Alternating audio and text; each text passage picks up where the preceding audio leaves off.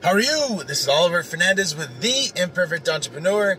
Today we're going to talk about finding the right team members, and then once you find them, how do you know that they're going to be someone that can come into your organization and actually do things that are going to help add value to the organization, grow the organization, and get the organization ultimately closer to its vision.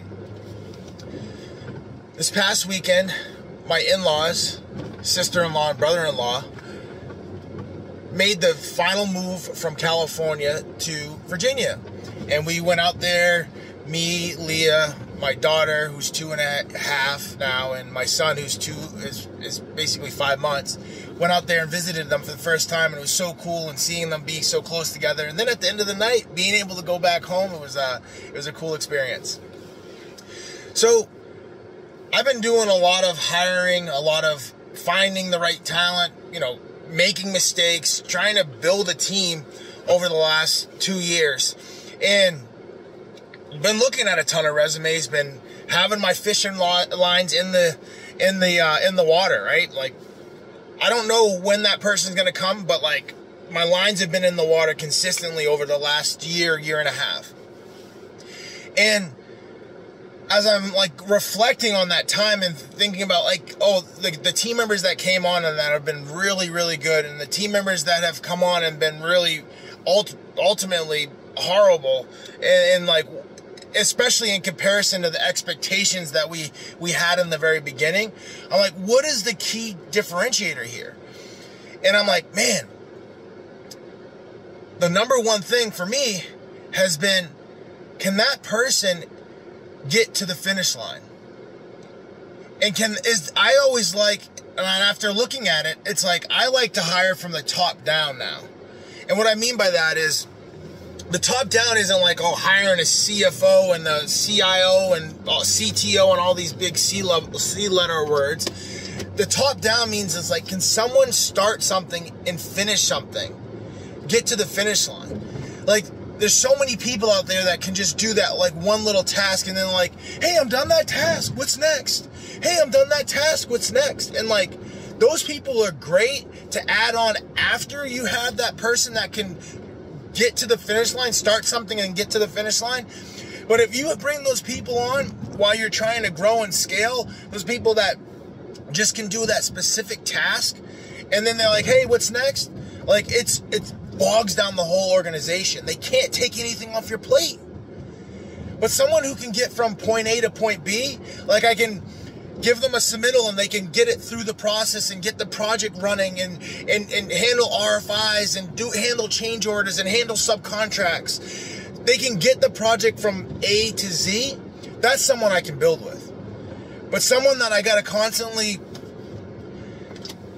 tell the next thing to do is someone that it's really hard for me to build with as the leader of the organization, someone that's trying to grow, someone that's trying to scale, that's someone that has duties and responsibilities already on my own plate, to really be able to handhold someone like that.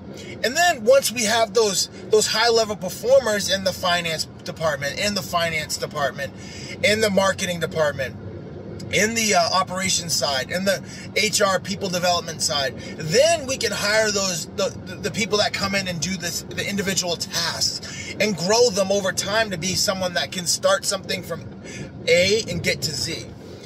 So for me, it's hiring someone that can get from A to Z, someone from the top, and then we can then build from the top down. When that person needs additional support, my finance guy, I brought him on and he was able to handle so much from a standpoint of finance and operations, right? And then as we got busy and things were really rocking and rolling, we brought on someone underneath him that could handle all the data entry. And it was amazing because I didn't have to get involved in any of that.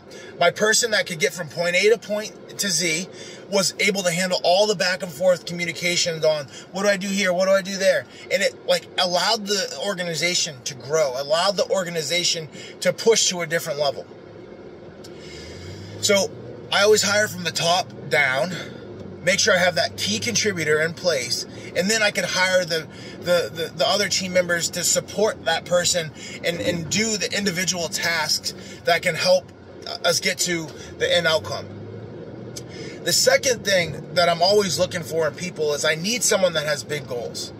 Like, there's so many people that can do amazing things, and they have a great resume, and then they've actually executed on what I need them to execute on. The one thing that's missing is that they don't have big goals. And when you don't have big goals, the problem is you're now holding someone accountable to something and they're already satisfied. So what does that mean? They don't care. They don't want to push to the next level. They're not willing to put in the extra work, to go through the ups and downs. They're not willing to go through the trials and tribulations. They quit. They're not in it to win it. They don't want it that bad.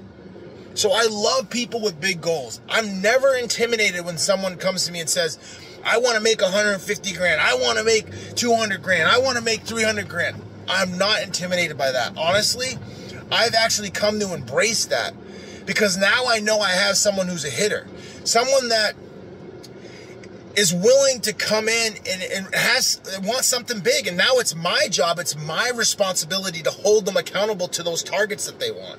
They want to take their family on a trip to Italy. They want to send their kid to a private school. They want to go to the Super Bowl. Now it's my job to hold them accountable to that. So when the trials and tribulations come, I remind them, remember, you want to do this? This is the stuff you got to fight through. You got to push through. You got to shove. You got to make things happen right now in this moment to be able to go do those things.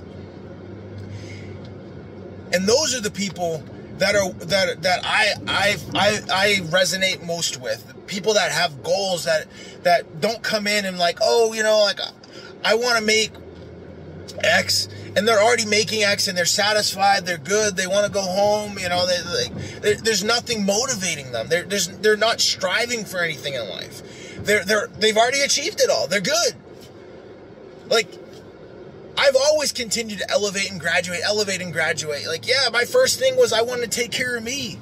Then once it was taking care of me, I want to take care of my sisters and my family, my mom. And then after it was taken care of, I want to be able to take care of my wife and my kids. And then it was just like, now it's like, what organizations, what community of contributors can we now contribute to? So like, for me, it's always been like expansion in terms of like the goal, in terms of like who we can provide for, who we can help support. So the goals have always gotten bigger, which has allowed me not to be satisfied, because I did get satisfied and it was miserable. I was so like defeated. I thought I was literally like, didn't really have a purpose. And for me, that was a scary place to be in. I had things tangibly that I always wanted to work for, and I checked off the box, but I didn't reset the box to have more things to be able to support, to be able to have a purpose, an internal reason why I'm getting up every morning. And I'm so glad that I was able to understand that about myself, because now I can understand that about other people, and now understand that when I'm bringing on new team members and finding them and trying to attract them and align them with the business, I need to work with someone that has goals. And if I don't find someone that has goals, then it's basically going to be that same exact situation, but in a different person. And there really isn't an alignment, because that person isn't committed to the goal. And if the organization is committed to the goal, I'm committed to the goal, and everybody else is committed to the goal, and we bring on team members that are not committed to the goal, we're going to have big problems. We're going to have really big problems. And the third thing that I've realized over the last year and a half of grinding it out with finding and attracting and aligning team members to the organization is that you're going to make mistakes. You're going to make mistakes. You're going to make mistakes in the process. You're going to make mistakes in thinking someone's the right person, but they're not. And the only way to overcome that is to just continue to do it. And now because I've continued to do it, I now understand and I can see the areas where I know that's going to be a problem, so I stay away from that person. Oh, I know this is not going to work out, so I stay away from that person. But I never would have been able to see it if I hadn't made the first mistakes or the second mistakes. But I stopped it there. I didn't continue to make the same mistake over and over again. And now we've been on a really good rhythm of finding and attracting the right people and bringing them in the organization and showing them how they can win in the organization and showing them how this is the vehicle for them to hit their goals. But in order for them to hit the goals, we need to stay focused on the business and have the business hit its goals. And then we can have our team members hit their goals. So with that, as you're continuing to grow and scale, people are one of the most important, or if not the most important aspect of scaling. So take those lessons. Number one, you want to be around someone that has top down. So they can get a project from A to B. Someone that can take a project and get it to execution. You don't want to be babysitting that person. And if you are babysitting that person, it takes your attention off of growing the business to helping that person get the task done, which is you're already out of alignment. Number two is you need someone who has goals. You need someone I like people that have big goals, because if they have big goals, then we can really hold them accountable to them. And they have to not just only have big goals, they have to care about those goals. Because a lot of people will just talk about big goals, but what are they willing to do to get those goals is the thing. And obviously it needs to be ethically, morally, and legally, right? And then number three is there's going to be mistakes, but you continue to keep your fishing lines in the water.